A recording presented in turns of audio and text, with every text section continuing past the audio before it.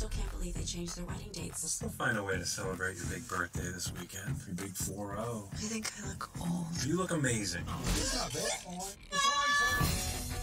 gonna meet my future sister-in-law and her whole family for the first time. Bienvenue. Hey, sister.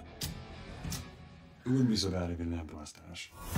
She's really different, and she's an artist, and she's passionate. I do look forward to getting to know you. Oh, you're pregnant.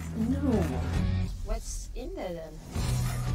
Last thing I thought you would tell me was that you had proposed to someone. Why would he need to consult you without? She is not kind.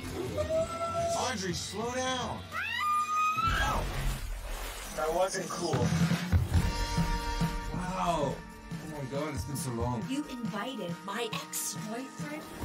And you still look so beautiful. Oh, no, I don't. I think about you a lot. I want to live in the moment and be free. She isn't comfortable with you coming to the wedding anymore. You just have toxic energy, and I don't want that around me for the most important day of my life. I'm your fairy godmother. Magic organic potion. Okay.